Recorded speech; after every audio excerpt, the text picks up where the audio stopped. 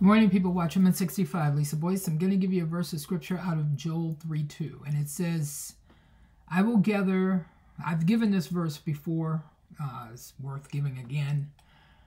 It says, I will also gather all nations and bring them down into the valley of Jehoshaphat, and will plead with them there for my people and for my heritage Israel, whom they have scattered among the nations and parted my land. The parting of Israel will happen because it says so. Let me give you the gospel. It's in 1 Corinthians 15, 1-4. Christ shed his blood for all of our sins, past, present, and future, was buried, and rose again on the third day according to Scripture. That's how we're saved, why we're saved, and how we're kept saved. Through his death, burial, and resurrection. It's his blood that has cleansed us. It is grace through faith in Christ alone, not of ourselves, not of works, lest any man should boast. It is grace, something we didn't earn, something we don't deserve, that God gave his only begotten Son, that whosoever believe in him will not perish but have eternal life. How do you come to that? You admit you're a sinner in need of Christ. The moment you put your faith and trust in Christ and his blood, the moment you accept him as Savior, not only are you saved, but you are justified by the blood of Jesus. You are protected by the blood of Jesus. You are rapture ready, which is going to happen at any time. And you're sealed until the day of redemption, which means you cannot and will not lose your salvation. The Holy Spirit will indwell in you, lead you, guide you, minister to you, encourage you, speak to you, teach you, and change you if you let him. So the IAF, and this just came out today on Jerusalem Post, the IAF hit secret Iranian nuclear facility, research facility, during an October operation. Now, this is a report that's just coming out today. It says that the Israel Air Force allegedly struck one of Iran's secret nuclear facilities, research facilities, as part of an operation that took place at the end of October, according to a Friday Axios report that came out today that cited former and current U.S. and Israeli officials. So according to the report, the attack caused significant damage to the site in the Parchin military complex, about 20 kilometers southeast of Tehran, their capital. So the strike dealt a severe blow to Iran's nuclear development efforts, the officials cited in the report. The facility, which was also allegedly part of an Iranian Ahmed nuclear weapons program until 2003. It was used for testing explosives needed to set off a nuclear device. That's when I was looking at this back then. That's when my oldest son, Cody, was born. Set off a nuclear device, the report added, citing the Institute for Science and International Security. Okay? So, Iran's not talking. Go figure. Axios also noted that a former Israeli official briefed on the strike said Israel destroyed sophisticated equipment that was required and necessary for the nuclear devices. Additionally, the report said that Iran has allegedly denied using nuclear weapons. It also mentioned that the Iranian mission to the United Nations declined to comment on the report that came out from Axios. Oh, really now? Yeah, this is huge. And the reason why is because Israel did some damage that's irreparable. And they're not coming out saying anything about it now. And it was also breaking.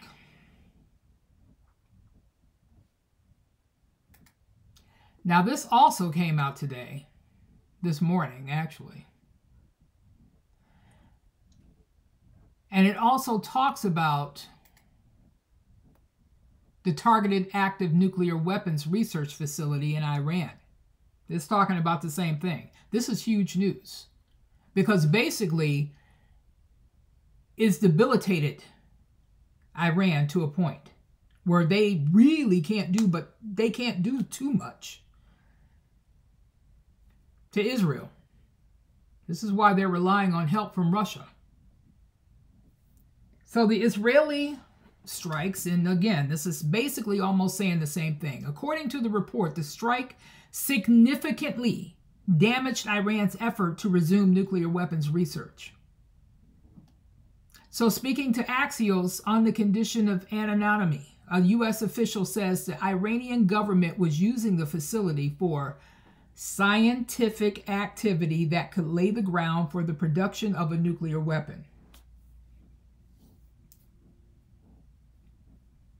Well, there's just so much they can do now because, like I said, Israel did a lot of damage to this thing. So it says the research was said to have been carried out in a way that would allow it to be passed off as research for civilian purposes.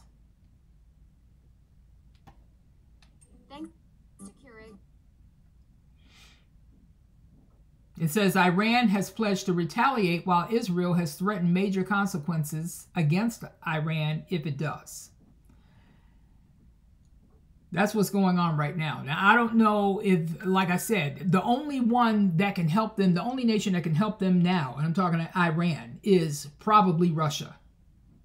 I don't know what they can do. I don't know what they're going to do. But if this is true, and it's funny that it's coming out now, that they did this kind of damage to their nuclear facility. That's not so much they can do. They can try. Now, this came out on Hateful Hal Turner this morning. Also, this is not good. This is talking about the Fed, okay? And this is pretty bad. This nation is going to crash financially. And this is setting up for that. It says setting up for a crash. Federal Reserve pulls more than half of credit available through Bank Term Funding Program, BTFP. The Federal Reserve pulled, quote unquote, about $30 billion of available credit from its Bank Term Funding Program. And many people are saying this lack of liquidity for banks is going to cause a major crash. They're right. This is not good. So then you got BRICS to top it off. So financial gurus are sounding the alarm on social media. Now, this was an X tweet that came out earlier. It says the Federal Reserve BTFP dropped by over $30 billion this week, which leaves only about $26 billion left. That's not a lot from those standards. Powell is pulling liquidity to trigger a crisis just like 2020. Also, coincidentally, the $36 trillion debt ceiling will hit tomorrow. Now, this came out either yesterday or today. Folks, they're talking a 1929 like crash, financial crash. In response to the 2023 United States banking crisis in March 2023 involving multiple failures of American banks, in 2023, the United States government took extraordinary measures to mitigate fallout across the banking sector. On March 12th, the Federal Reserve created the Bank Term Funding Program, the BTFP, an emergency lending program providing loans of up to 1 year in length to banks, savings associations, credit unions, and other eligible depository institutions that pledge U.S. Treasuries, agency debt, and mortgage-backed securities and other qualifying assets as collateral. The Bank Term Funding Program was designed to provide liquidity to financial institutions following the collapse of Silicon Valley Bank and other bank failures. It was also created to reduce the risks associated with unrealized losses in the U.S. banking system, which totaled over $600 billion at the time of the program's launch. Funded through the Deposit Insurance Fund, the program offers loans of up to 1 year to eligible borrowers who pledge as collateral certain types of security, including U.S. Treasury, agency debt, and mortgage-backed securities.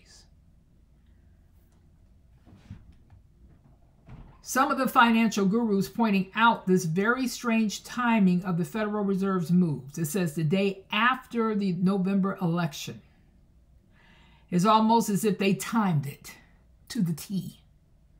So that if the wrong, listen to this.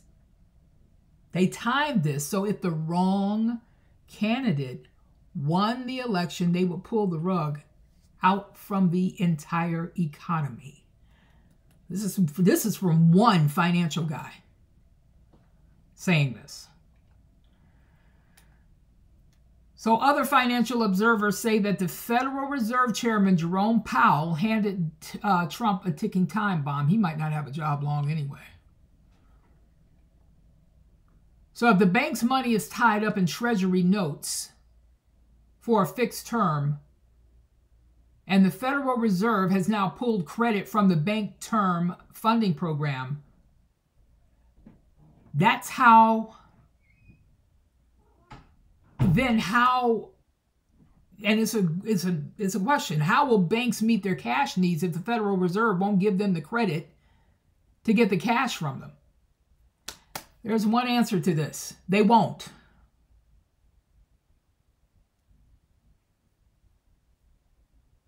The whole thing is coming down, and it's coming down sooner than we think. This is another reason why I think the rapture is about to happen. The fall guy is in place setting up the scene. He is lining up the pansies and puffing up the patriot crowd.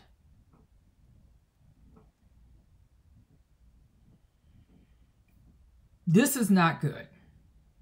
Not good at all. So this is a clear picture of why the United States financial system is going to go down. And it's going to go down soon. Very soon. I'm going to link this in the description box because it's not behind a paywall or anything like that. So he's got it open.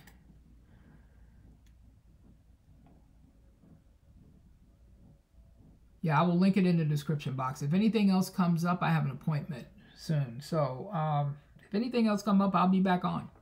Thank you.